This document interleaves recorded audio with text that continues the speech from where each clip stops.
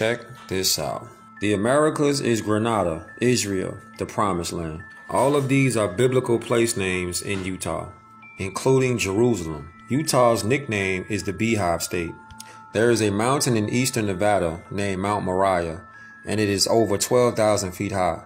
In Utah, not only is there a river Jordan, but it runs out of a freshwater lake into the Great Salt Lake, which is remarkably like the Dead Sea. There is also a Mount Nebo in Utah, approximately 12,000 feet high.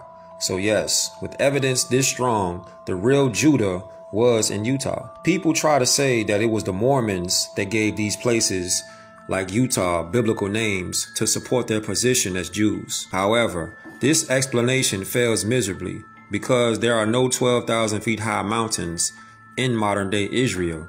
Therefore, the real Judah or Israel had to be in Utah because it fits the description of the kingdom of Judah perfectly. The name Utah is derived from the name of the Ute tribe.